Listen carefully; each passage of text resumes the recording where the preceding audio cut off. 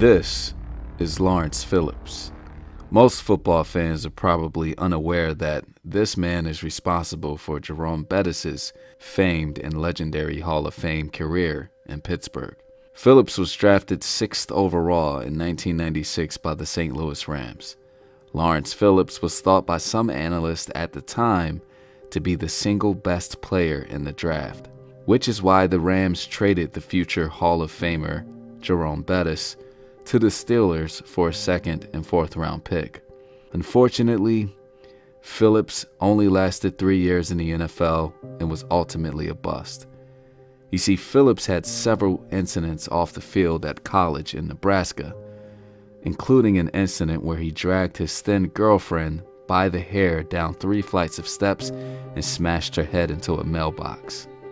And his off-the-field antics continued into the NFL. It was later revealed in a 2016 documentary that while on the Rams, he stayed at bars until 4 a.m. and would often show up to practice with alcohol on his breath, which probably had a lot to do with his inconsistent play on the field. Out of the NFL by 1999, Phillips had 2 failed stints with the AFL and the CFL, but was done with professional football for good by 2003.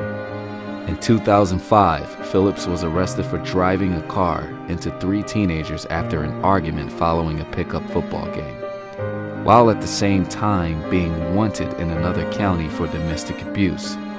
This time, he choked his then girlfriend unconscious.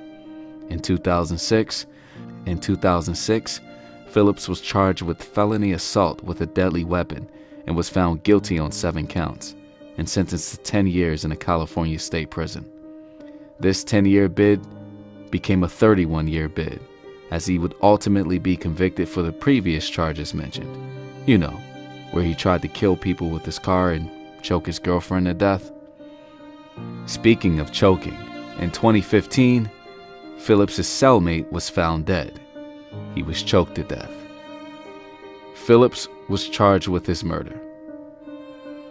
And that now 31-year bid was either going to be a life sentence or the death penalty. While awaiting trial, Phillips had hung himself in his cell. Lived by the choke, died by the choke.